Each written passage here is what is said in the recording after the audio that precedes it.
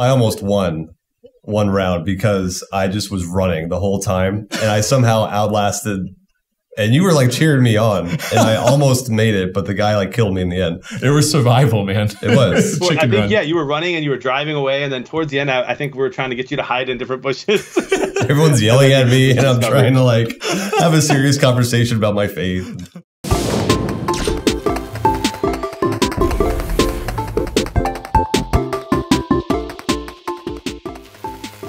Hello and welcome to another episode of our conversation on video games and evangelization. I'm Bobby Angel with the Word on Fire Institute. With me is a friend, Father Blake Britton, a priest of the Diocese of Orlando, a Word on Fire contributor, and a video game lover. Father Blake, how you doing? Wonderful, thank you. Happy to be here. I'm excited for today's conversation. We actually have a father, a husband, a parish worker, and an avid online gamer. We want to welcome to the show Jonathan Blevins. Jonathan, how you doing? I'm doing awesome. Thank you guys so much for having me. Jonathan, what's the first video game you ever played?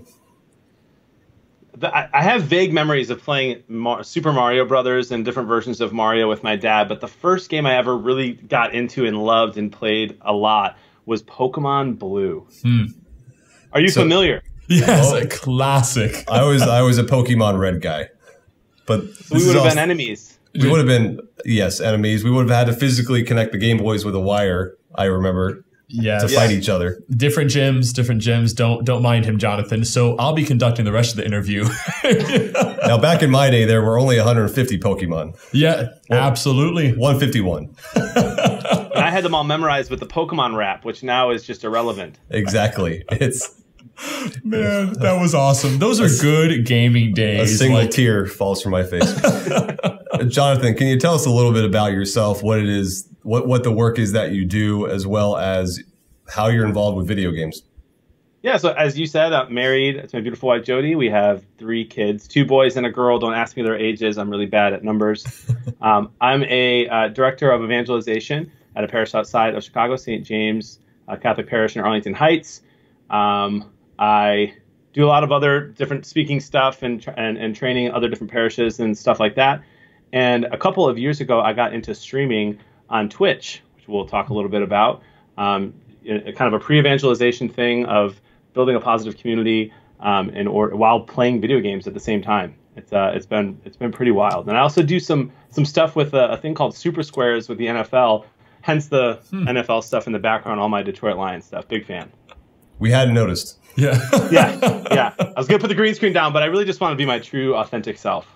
Yeah, we were thinking that if you could just show us a little bit more of your appreciation for the Detroit Lions, we were hoping that you would find some more. It's very subtle. Yeah.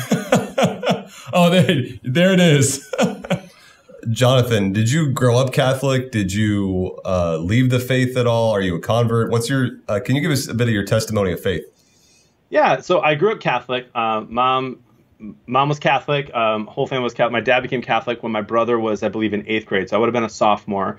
We went to church almost every weekend. I owe pretty much every reason why I'm Catholic is because of my mom. But I kind of stopped caring in middle school, as one does, and then got put on a bus to NCYC my 8th grade year. And now it's a high school conference, at least it was back then. I didn't want to go. I was super sick. It's a really funny story. I can tell you the entire details another time, but it's kind of a long one. But I should not have gotten on that bus because I was too sick. My mom was out of town. My dad made me go anyway. I had to room with a bunch of seniors. It was a horrible experience. And then the youth minister said, like right before the whole conference started, she said, you know what? I trust you. You can go do whatever you want. You don't have to check in with the group. You don't have to eat lunch with us. You just go and like find God. And I was like, oh, okay, great. So I got the whole list of speakers and topics and all that kind of stuff. And I had gone to church my whole life. We didn't really have a vibrant youth program or catechesis happening. So I didn't really know much about my faith. And I saw all these crazy topics on this list. Like you could learn about theology of the body. What is that? Or like being Catholic and dating. And I was like, what? My church that I go to every Sunday has a thought on dating, and all kinds of different things. And I just like went to all these different talks. I'll never forget. I was sitting under the bleachers. And I'll forget the name of the speaker, but it was a great talk. And I was under the bleachers because it was so full. Matt Maher was there, and like he was still just doing music at St. Tim's, and I have family that goes to that church, so I went and talked to him. And then he played what I told him was my favorite song live on stage. I didn't even know he was going to be there. And I just had this moment. It's probably my first ever real encounter with Jesus during adoration that night. It was my first time ever at adoration. And then from that moment on, I really took my faith more seriously. I was excited to be a part of youth group. And then when I was about 20, I met a seminarian who's now Father Dan Schuster. And it was the first person who really ever took an interest in guiding me along my faith. Praying with me, we prayed in public. He'd make me do morning prayer at Starbucks, which was wildly embarrassing at the time. And really, because of him, I ended up majoring in theology and getting my master's in it and pursuing what God was calling me to do. But Catholic my whole entire life, but thanks be to God for the people that he put in my life to keep me there. That's beautiful, man. I have a very similar story of kind of going through the motions and then getting rocked by the Lord through youth ministry in high school. And so a lot of similar beats to that as well. And so now as a professional, you've sought Christ professionally, but also, again, like we grew up playing similar video games. Like that's kind of always a part that we go to for recreation, entertainment, and then even community. How did games stay with you through it all? I will say it had to start with my brothers. I've got two younger brothers, and we would play Halo all the time. That was like the first game I can remember. You would like link up Xboxes and you could play on different TVs, and it really felt like a whole new world. Right. And we played a lot with our neighborhood friends. My parents always had much more strict guidelines than our neighborhood friends, and so I didn't get to play as often. And maybe that had like the reverse effect, because anytime I could play, then I would. And then I kind of fell away from video games in high school as I started dating, and I really cared a lot about sports and being really good at sports, and I was always outside. And then college came around, and the internet was there, and you could play against other people online no matter where you were and keep in touch with friends. And so I really got back into gaming in college and really just never stopped playing then. My wife kind of jokes. She was saying after we got married, she's like, "Oh, I'm sure you'll stop playing video games someday." And I was like, yeah, I'm sure I will. And here we are now. I'm 33 and I still play, probably now more than ever. Yeah, that's great. When it comes to, again, now the intersection of faith and video games, how would you say they connect? It's not just like they're two separate spheres of your life. You found a way to really connect the two. And what are some of the themes and what are some of the connection points you've seen? Yeah, well, I think in general, right, anything we do with our life, it shouldn't take away from our faith, right? So I'm not playing games that are wildly inappropriate. There's some crazy games out there nowadays. I'm playing appropriate games. A lot of them are kind of like cartoonish. There's not a ton of gore and things like that. And it really is kind of more focused on the competitive nature and then playing with friends, whether I know them and met them already in real life and I'm staying in touch with them, or people that I've met through streaming. I always joked with my brother, who is a big streamer, and he would call his stream his community. I would be like, "That's not your community. I'm your community." It'd be like a Friday. He'd be like, "Oh, I can't come over. I haven't been online in like 2 weeks, and my community misses me." I was like, "Dude, I miss you." And he's like, "Well, I saw you last week, and I haven't seen them in 2 weeks." And then I started streaming, as I felt called by God to start streaming. And I still didn't really know what to expect. And all of a sudden, I'm like meeting people and knowing their names and knowing their stories the same way that I do in real life. And so I've seen faith play out there, too. A lot of people asking for prayer requests on the stream or asking just very basic questions about God and about the Catholic faith and Christianity in general. And so really the two things just go kind of well together. Yeah. It's been amazing for me as a priest and a gamer. My newest thing is now the Oculus, which I absolutely love. I mean, I'm a console gamer. I'm not a PC gamer. I've not yet made the conversion. I'm still a little attached to the console, which my godson gives me a lot of gripe about because he's made the full-blown PC conversion. But my newest thing is the Oculus, and I love it. I think it's superb.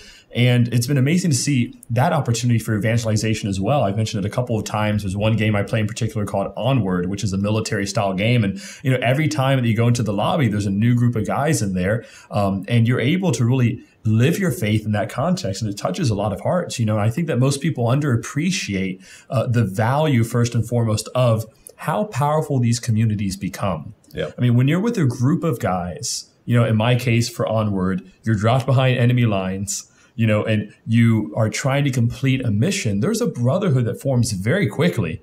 especially if your avatar gets shot down or something, you have to go and try to retrieve them and help them out. So there's a camaraderie that's formed that I don't think most people appreciate looking at it from the outside. So there's the community aspect.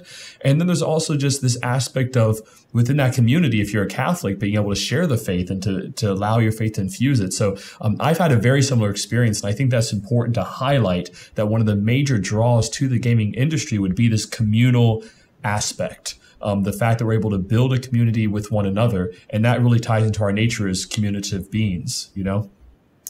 Yeah, absolutely. You're just playing that game, and all of a sudden, after a couple of weeks, you're playing with the same group of guys that you met on there, and they're all swearing a ton, right? And just like taking the Lord's name in vain, all that kind of stuff, which doesn't always happen. And you're not doing it. And all of a sudden, one day they're like, "Hey, how come you never swear, John?" You know, and then it's like, "Oh, no big deal. Like it doesn't bother me if you do." And they're like, "Oh, no, well, I'm Catholic." And so I just, I try to watch it a little bit, and they're like, "Oh, Catholic? What? That's great. What does that mean?" And boom, there's a conversation. Yeah. Right. That's just like one example of how if you're just living out your faith authentically, it comes up, and then all of a sudden weeks go by, and maybe they have someone who's really sick and they're scared, and they're like, "Hey, John, I know we haven't talked about this. Would you pray with me?" Mm-hmm. It's like, or for me. And it's like, yeah, that could be the first time in a long time that anyone has been willing to do that with them, or that they've been willing to ask, and from all meeting from a game, which is crazy. Now, Jonathan, if you really want to throw them for a loop, next time when they say, "Why don't you say I'm a Catholic priest?" and see how they react. So I'm sure that opens the door to a million more conversations. Even more, it is hilarious, because at one point I gave up my Oculus. We gave up all gaming with a lot of other things for the season of Lent, and so my squad is wondering, like, where have you been? It's been like over a month and you haven't played. And I was like, well, I'm Catholic. You're Catholic? Oh yeah, I'm actually a Catholic priest. And they're like, oh. You could hear a pin drop, but it opened up an entire dialogue for them. And as you mentioned, people who were cursing before, using the name of the Lord in vain, all of a sudden they're watching their language and they're like, "Oh, sorry, Father," in the middle of gaming, if they were to, say a certain word or what have you. It's amazing to me because it shows that in their hearts, there's goodness there. And they really are looking for the truth, And even the community aspect, because again, I think any parents or any non-gamers watching this, there is that kind of like, my loved ones spend so much time in this fantasy, this virtual world. And we do distinguish, like, there's the real world, like the tangible, like the stuff in our community, in our neighborhood, in our household. And then there's the virtual thing, but very much like, especially with online gaming, like these relationships can be real. Mm-hmm. Like there are real people out there. There's real community that can be built. And yeah, it's for a common mission, a common entertaining purpose. But there's stories, again, there's a lot of horrible stuff on the internet, but then there's times where stuff hits the fan and gamers on the same community, the same network, the same squad, they overhear like something horrible happening, or where have you been? There's been a death in the family. There's been illness. Like it can be a real community. 100%. Just last week, I went to a good friend of mine's bishop ordination, which is not a flex. It's a cool first one I've ever been to, and probably be the last one I've ever been to, or will be at. And I'm hanging out with my wife and our other good friends who are there for the ordination. And I know there's a couple friends who I've met through gaming and through Twitch that live in Duluth. And one of them I hang out with 4 times a week. Like he'll be in the stream and we'll hang out after in the Discord. And so I get to know him like I get to know anyone. And my wife just couldn't really understand, like, why do I want to go meet this guy? She's like, you don't even know him. I'm like, oh, trust me, I know him very well. And so I end up hanging out with him. So I super late into the evening at this pub, and we start getting to talking. And I come to find out that they were married in a Catholic church, but he's not Catholic yet. And then he started asking all these questions about the church. Right? It's wild. That never would have happened if I didn't go and meet him in person and establish that real life relationship. Yeah. But it started from Twitch and from this online community. Yeah, and that's been sort of a theme throughout the series. There are billions of gamers around the world, and there's tens of millions of those who are Catholic, either by origin or practicing, and they're looking for a voice, or they're looking for opportunities, even if they don't know it. There's a sort of the subconscious factor of like aching for the truth, and what are we doing to try to mediate that experience, and how are we evangelizing in that medium? Or how detached we are from other people in the real world, and of looking at other people in the eye, of saying hello, of being neighborly, but I will make online connections sometimes quicker than the physical connections around me. Yeah, absolutely. Jonathan, Yeah, can you? It's pretty awesome. Yeah. Now, Twitch. So a lot of people watching are going to be familiar with Facebook and Instagram and these other social media platforms. But in terms of gaming, again, we went from like physically having to connect Game Boys or physically connecting two Xboxes together. We thought 8 players playing at one time was a big deal. And then you have the internet. And then the online gaming really became a whole new phenomenon, a whole new business. There's social media platforms built around video games and watching other people play and interacting with people while they're playing. Can you explain Twitch and how the online gaming phenomena took place? Yeah, I mean, I think, like you said, it all started with just the internet in general and being able to connect consoles like Xbox and PlayStation back in the day to the internet so you could play against people everywhere. And there's just there's something about the competitive nature of that, of playing against other people instead of the computer or the PC, or even just your own friends, like playing against other people and trying to be the best at something. There's this competitive draw, and so it just exploded. I mean, I'll never forget ask my parents if I could get Xbox Live, and then trying to explain to them that it was like $40 a month or whatever it was at the time. Maybe it was a little less, but they're like, "Are you crazy?" I'm like, "No, it's really worth it. It's cool." And so it exploded. And then from there, being able to watch others play video games kind of has exploded and become a thing as well. In the same way that we watch the NBA or the NFL or like the best of the best in whatever it is they're doing, it's the same way with video games. There really is a talent. There are people who are naturally gifted. For instance, like my brother is 10 times better at video games than me, except for sports games. But I understand sports more, and so I can probably beat him because of that. But otherwise, he's just like, he has faster reflexes, all these things. Like he's naturally good at video games. And so people want to watch the best of the best. And so Twitch, which is now owned by Amazon, started out as Justin TV. It was just this where you could turn a camera on and share your screen and people could watch and type in your chat and interact with you. So imagine watching a YouTube video, except it's always live. And you can talk to the person and get real feedback and talk to the other people in the community. And get to know them and support them and that kind of thing. And so that's what Twitch is. And now it's, there's Facebook gaming that's on YouTube. There's Instagram Live where people are playing it on. People are streaming video games on TikTok now. Microsoft had their own, and Mixer, that's no longer a thing. I think they went over to Facebook. But it's pretty wild, and it's still in its infancy. It's really growing. Now, again, being the older brother in the household, I want to play games. I don't want to watch other people play games. But I have experienced the phenomena, like the latest Resident Evil came out, and I happened it came out before like the release date, so it was kind of a sneak peek of watching this guy play. And he was like, it's a horror game, and the way the lighting and the music and these zombies coming at you, and he was screaming like a girl. But it was so fun to again, a game like that, you don't necessarily want to be alone. And so I found myself like, I actually want to keep watching this other guy play a video game. And he's interacting with the chat, and they want his feedback on how this game is, how it matches up to other games. And as you mentioned, there's a dynamism there. There's real relationships, because clearly there's people that the gamer knew and was referring to again and again. So again, it's wild to me as an old man console gamer where the online game world is now. Yeah, and me too, right? I'm right there with you. I barely watch other people play, but when I do, I'm also playing games at the same time, right? So it's up. Most people nowadays, they'll have 2 monitors or 3, and so they can play a game on one and look over here to the other and watch someone. And during the breaks while they're loading, they can look over. I think there's a lot of misconceptions about gaming, and maybe we'll get into more later. But one of them, I think, is that these people who are watching others play games are just sitting there, right? Just eating Cheetos, never leaving the couch, and just like yelling at a TV. And it's like not like that at all. Usually you're multitasking. It's on in the background. People will watch Twitch while they're cooking. Husbands and wives will join me on Twitch while I'm streaming and say, "Oh, sometimes we have more fun on Wednesdays watching you than watching CSI." And it's like, well, that's a wildly cool compliment, but also weird to me. Like my wife would never watch a stream on the couch on a Wednesday. But other people, like a lot of girls play video games. Another stereotype that exists out there is that a lot of girls don't play or watch games. That's not true at all.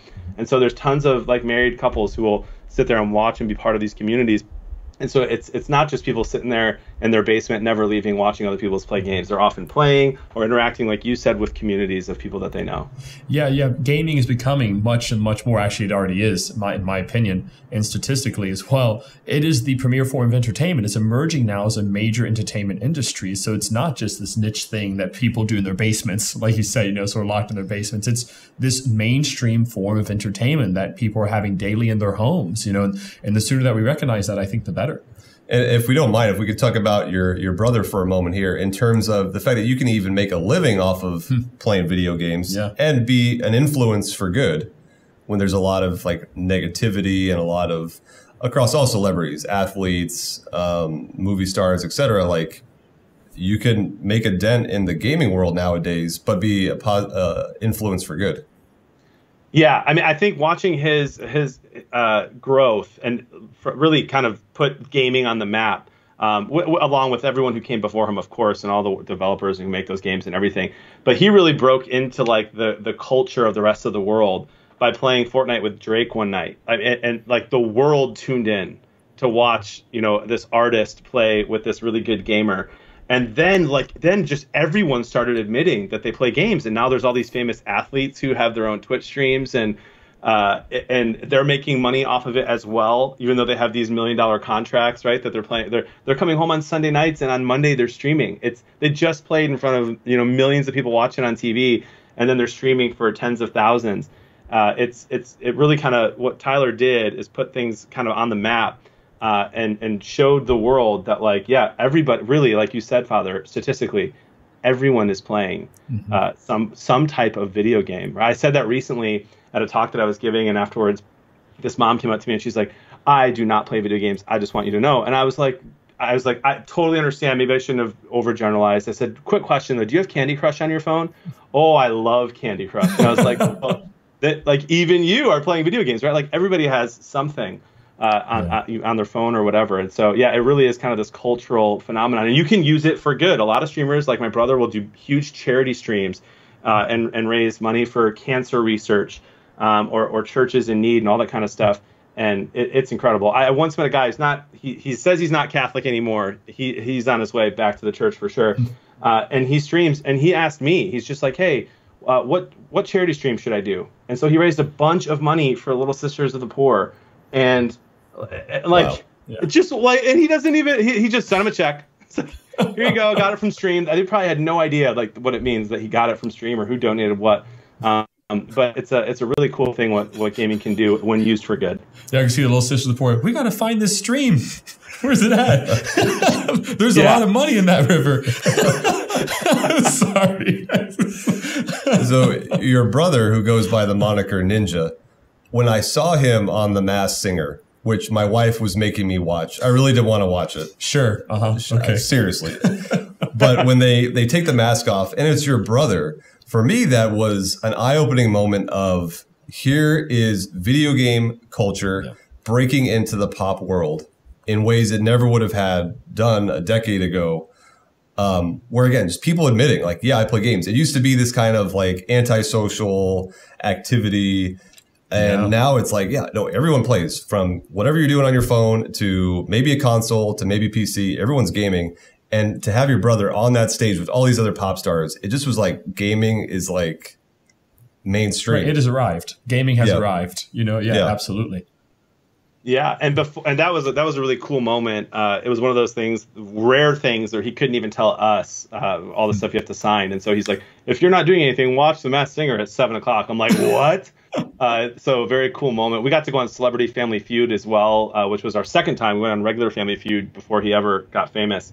But for me, like it was watching NFL players and NBA players do Fortnite dances on the field and in the end zone and on the court. Yeah.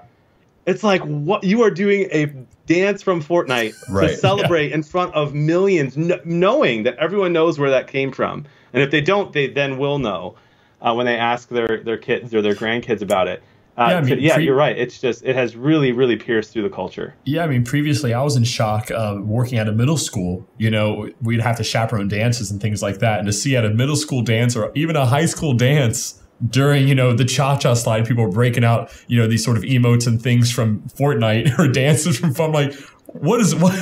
this is really emerged and ingrained in culture. It wakes you up to that. It's pretty amazing. Yeah, because so many people know Mario, they know Sonic the Hedgehog. Pokemon was a big breakthrough. Yeah, for sure. In terms of like this Japanese phenomena that in terms of merchandising and TV shows really took over our shores.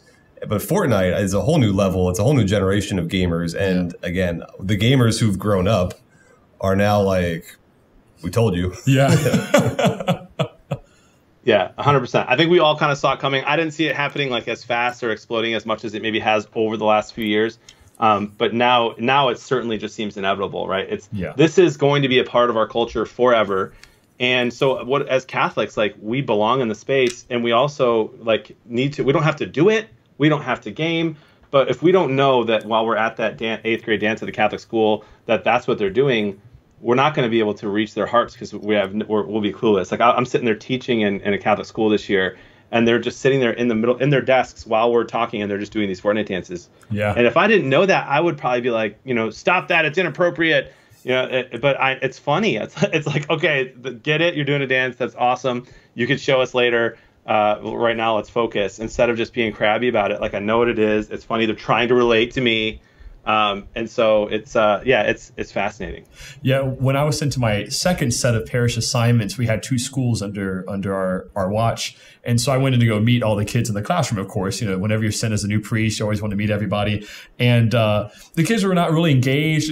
They're sort of intrigued. There's a new priest here, what have you. But then they ask you sort of, Father, what do you do in your free time? They're always, in their mind, I say Mass and I crawl underneath a rock.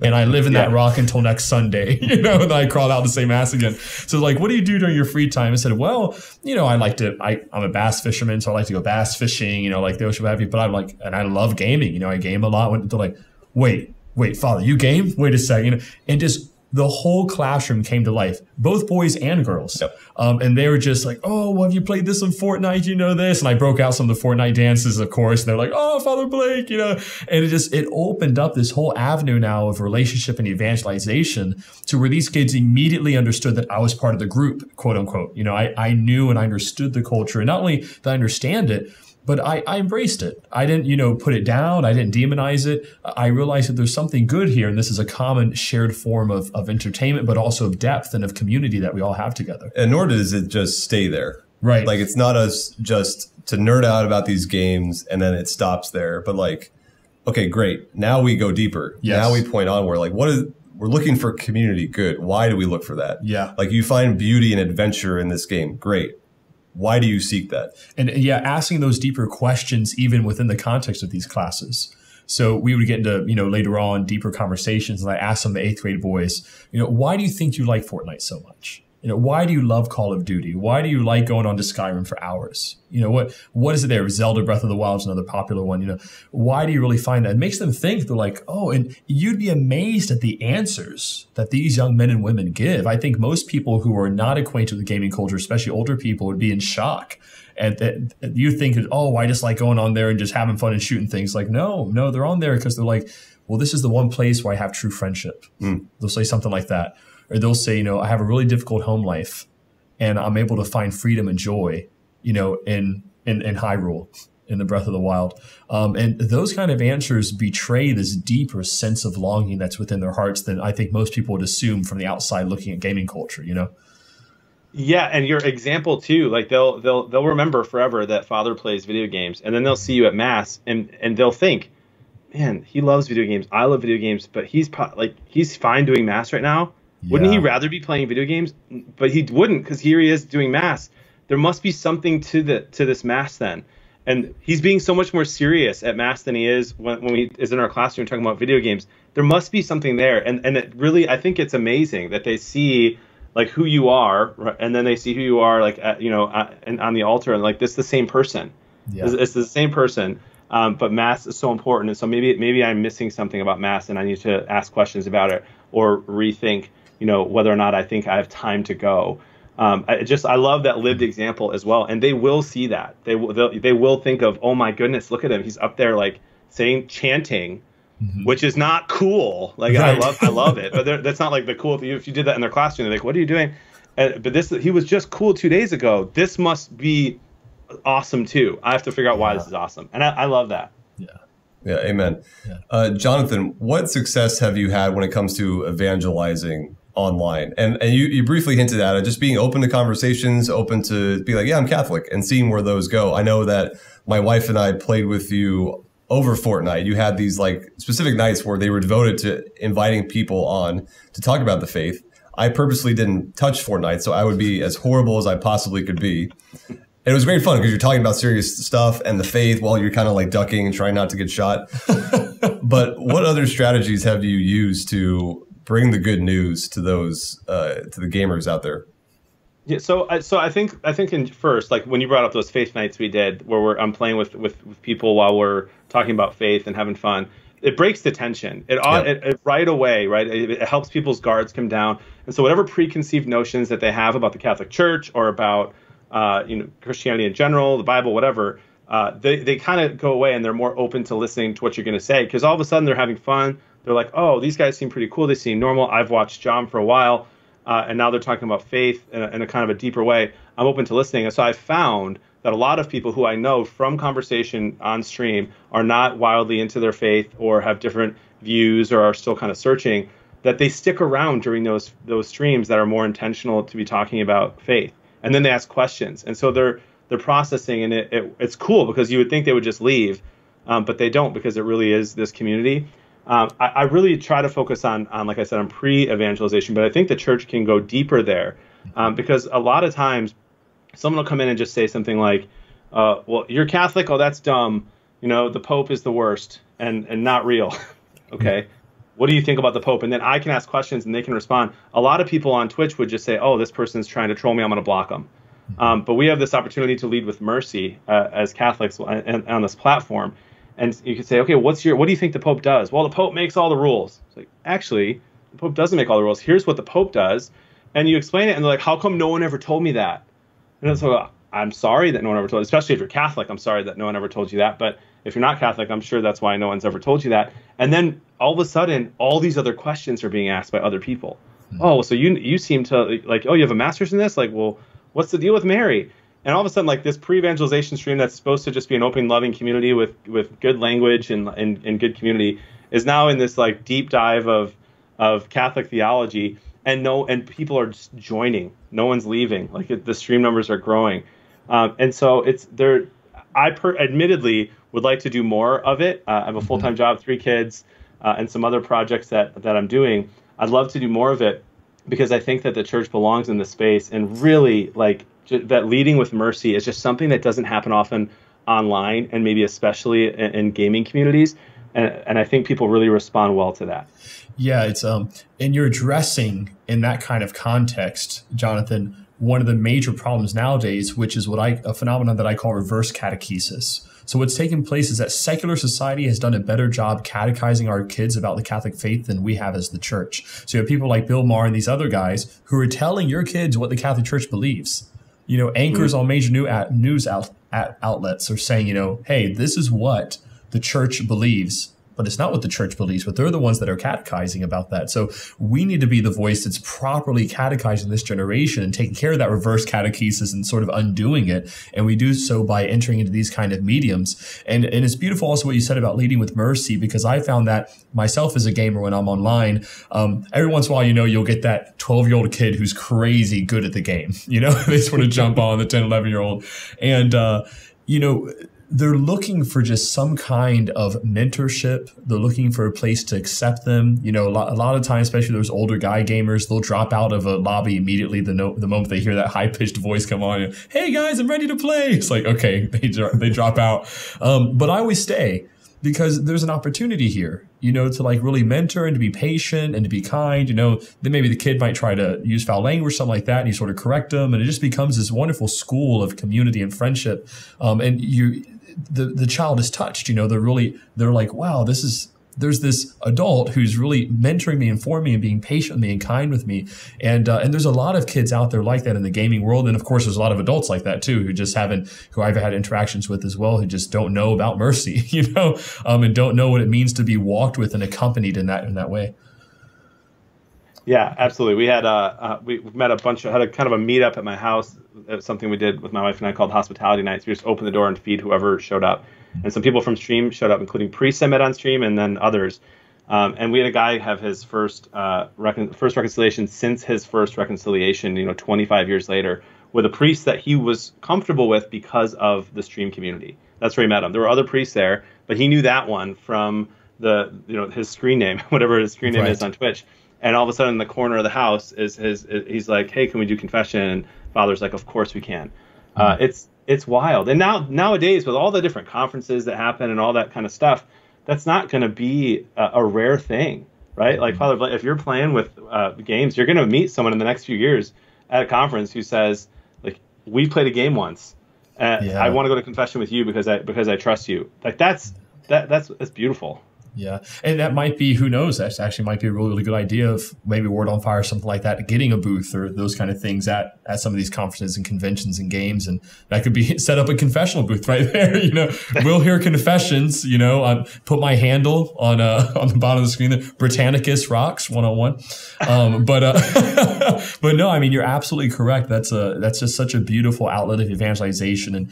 And you've done an outstanding job. I've seen some of your things. I did watch the Faith Night whenever Bobby Angel attempted to play a video game. And it was just it was a wonderful, wonderful thing to witness, and just to see how you're able to do that through your gifts and talents. I almost won one round because I just was running the whole time, and I somehow outlasted.